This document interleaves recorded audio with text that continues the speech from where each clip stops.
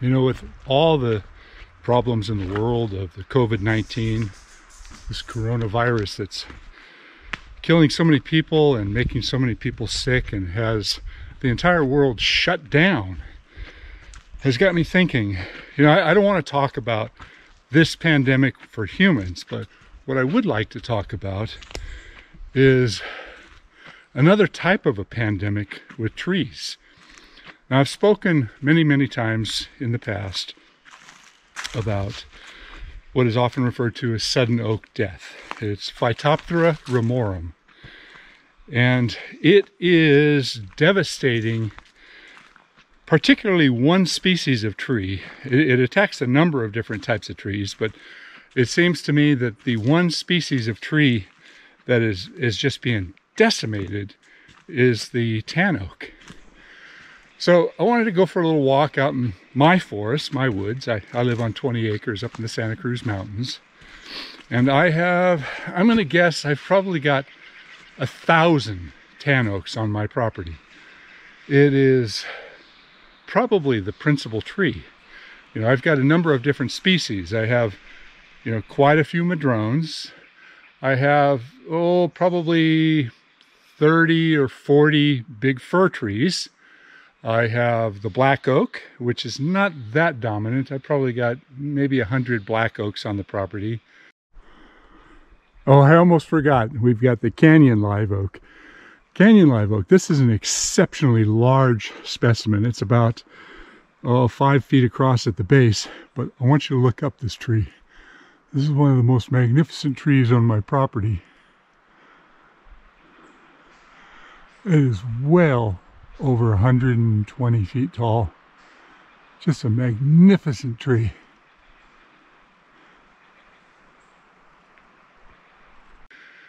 And an assortment of a few other species, but those are the primary trees. I don't have any redwoods on my property. I'm at an elevation of 2,850 feet, and the redwoods actually grow a little bit lower. They're down in the elevations in the 1,800 to 2,200. That's their primary elevation in the Santa Cruz Mountains. But where I live, the tan oak, it's such an important tree, but it's kind of overlooked. I mean, it's not milled very much. I've heard that there are a few companies that are using tan oak for making some flooring, but as a lumber, it's not a real prominent species.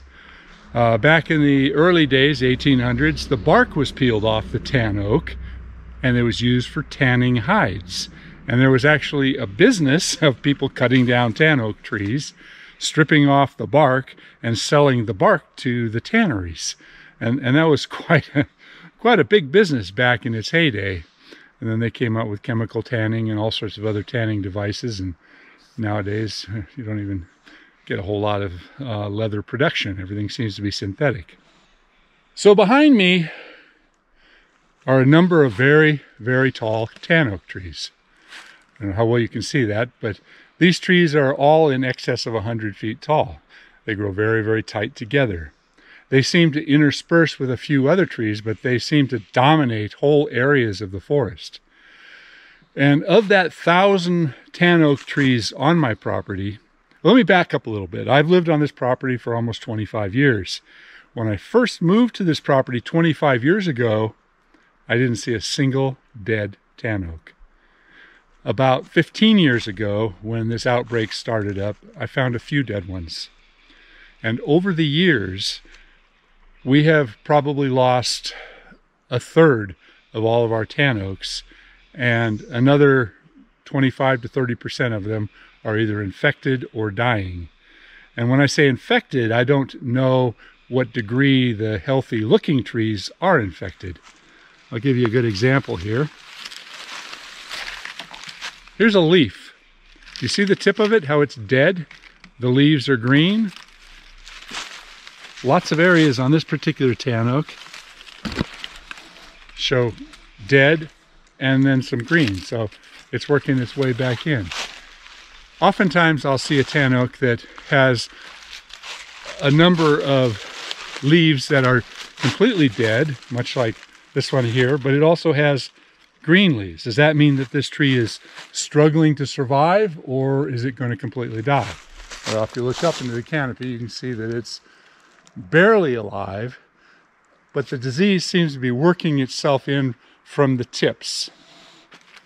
And what I know about the disease is it is a waterborne fungus that seems to grow on the tips of the leaves, and the spores go out, especially in the wetter season when there is water drops on the leaves.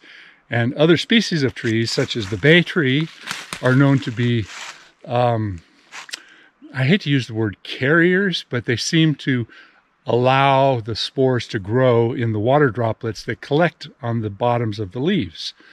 So a lot of people are saying that the bay trees need to go. Get rid of the bay trees, save the oaks.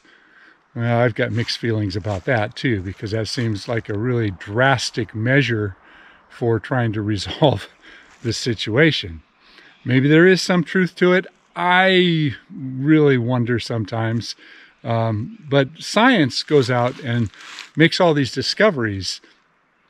And a lot of times it's the media or maybe a group of people that will say something and they will try it. And if they have good results, how do you document it and say, okay, that's because we got rid of the bay trees, or maybe it was a better season? Then there's so many what ifs. And much like the human virus that people are going through, this is not a virus, this is a fungus, but it's spreading like a pandemic of the trees. So I'm not quite sure what I'm going to do. If you look up behind me here, up behind, you can see a whole bunch of big dead tan oaks that have died and fallen down. Another thing to think about with these tan oaks is they are highly susceptible to the ambrosia beetle and other wood-boring insects that quickly get into the tree and cause it to become very, very brittle. Also, other forms of fungus will start attacking the tree, and these trees seem to quickly dissolve. You know, I'm looking up at a big tree right here behind me. I don't know if you can see that one, but you look at the top of that, and it is pretty much a goner. It's going away quickly. And I don't know if you can see the base of this tree, but you can see right behind me here how rotted this tree is. So this tree is definitely going to be the next one to go. It's looking up, I'd say it's got, some of the foliage still looks pretty good, but it's going to go away just based upon the rot at the base of the tree. And this was actually caused by an injury. A tree fell down and hit the base of this tree, and because you can see some active cambium tissue growing up and around it. So I look out at the forest and I really don't know what to do. You know, it's during a big windstorm, I'll go outside on my deck and listen out in the woods, and I hear all kinds of creaking and crashing and trees falling down. Then I go for a hike the next time, and sure enough, there's more trees on the ground. There's trees that are tangled up in other trees. I want to show you something here behind me. It's going to kind of blow your mind. Okay, I don't know how well you can see this, but if you look at the trunk of this tree right here and look up the trunk, you'll see all these big pocks, and they go all the way up to the top. And if you look at this other tree over here, which is a completely dead one, it also is exhibiting these holes. This looks like some kind of a trunk canker, and I'm not exactly sure what it is. It's probably related to the, what we call the target canker. But it's kind of rare. I don't find it too often. But what I wanted to show you is this tree has broken off at the base, and it is leaning on this other dead tree. This dead tree over here, which is also another tan oak, has completely rotted, and it has fallen, and it is leaning on that tan oak right there, that tiny little spot. Right there, that little tiny tan oak is holding this whole mass up. So what I am standing on right now is a death zone. Fortunately, I am pretty able, and if I saw or heard the slightest little bit of movement, I'd be out of here like a jackrabbit. But this is an interesting situation. I want to resolve this. I want to get this down, because this is on one of my pathways that we like to walk. My wife and the dogs come out here frequently. So what I'm looking at is this tan oak right here is the one that's holding everything up. But the very tip top of it is being supported by a branch on that other madrone. It's kind of hard to see in this video, but way up there, this branch, or this tree, is leaning on that madrone, and that is supporting both of those trees at that one point right there. So there's a number of things I could do.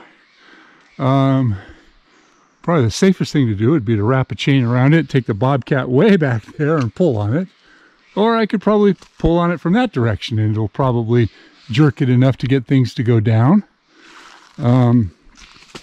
I could also get rid of this tree and put a wedge in it right here and come back very carefully, but there's an awful lot of pressure on that thing, so something's going to give quickly. But if I do that, I have to be very wary, because that tree over there is leaning in my direction. And if something falls, there's yet another dead tree right here and a lot of dead branches up there. So, this is one to think about. You know, a lot of people get hurt or even killed because they see a situation and they don't thoroughly think it through. They say, oh yeah, I'll cut that thing down, and they'll go in there, they'll just get started cutting, and wham, bam, everything starts going crazy. And something either falls on them, it barber chairs. I mean, so much could happen with this situation. So, what do I do? I'm not sure. How would you handle this situation? All right, I'm going to leave it at that. I'm not going to do this right now, but it's going to rain in a bit anyway. There's one of my giant firs. I have a big Douglas fir down on the bottom of the property that is probably 400 to 500 years old. This one right here is about, believe it or not, when we cut them down, I always count the rings. I'd say this tree is about 160 years old, maybe 170. I think I'm a pretty close guess. And a lot of times, a tree will grow much larger than another tree of the same species because of the amount of sunlight it gets. So there's a lot of other trees that were growing around this one, but these oaks in the back here are every bit as old, maybe older, but there's not a lot of other big trees in this area. So I think that this tree got a good start on life as it was growing, and it's probably a relatively fast-growing Douglas fir. Now here's something else kind of cool. There's another, it's a dead madrone right there. Excellent firewood. Oh, we got black oaks on the property, I said. And we've also got poison oak. This is an amazing poison oak vine. And it's going all the way up, and it's completely taking out the whole top of that tree. What do I do about it? Well, I'm not going to do anything. I'm just going to leave it be. Poison oak is actually kind of pretty. It is part of the natural environment. It's just so long as you don't touch it, it's, you know, live and let live, and I leave it be. Here's a young tan oak. There's the tan oak leaves. Oh, there's another little death trap. This just fell down recently. That is a dead black oak that has bent over. That's interesting. I don't know how long that's been dead. Looks like firewood to me. There's another poison oak vine growing up and completely eating that black oak over there. Here's kind of an interesting bit of trivia here. I'm standing on a few of the logs that I've got destined for milling. These are mostly redwood logs. That one right there is a cedar. But I've got this fir tree right here. This is a Douglas fir. And when I first moved to this property, this was a tiny little tree. It was only about 10 inches in diameter. And I remember it really well because, of course, it's next to my driveway and I drive past it every single day. And now it is about 22, maybe 24 inches across at the base and close to 70 feet tall. So this tree, I'm going to guess, let's see, if it was, say, 10 inches in diameter when we moved in here, it was probably about 15 years old. So this tree is about 40 years old. That's how fast these trees grow. There's the only redwood that I've got on my property, and I planted this tree. I planted this tree the year we moved here, believe it or not. And it is really struggling. It's barely growing, but it's growing and it's doing okay. This tree was an understory tree. It was growing underneath the canopy of a lot of shade. It didn't get a lot of sun. It never got any additional water. So this tree is about as naturalized a tree as you could hope for. It was in a pot, so the pot was very likely root bound somewhat, so that may be part of the reason that it grew slowly. But I'm guessing that the tree was about 7 or 8 years old when I planted it. It now has a trunk diameter of about 5 inches. It's about 16 feet tall. And I know this tree is at least 30 years old. So there's an interesting contrast. And a lot of times the redwood trees in a native redwood forest grow this way. They'll be very, very slow growing until they get a foothold on life and get enough of an area to absorb enough sunlight so that the photosynthesis can do its job and the tree will take off. You know, there's 2 fir trees, one there and one there. I think I prefer the redwood. I've got a lot of firs that are competing in here. If I take those firs down, that might open up the light to this tree and it might grow a little bit faster. Maybe by the time I die, this tree will be 10 inches in diameter and 20 feet tall. Well, hope you enjoyed this little tour and stay safe out there. You know, we're not working right now, so I'm kind of looking for ideas for videos, but I do have a lot of work to do on my property. Stay safe.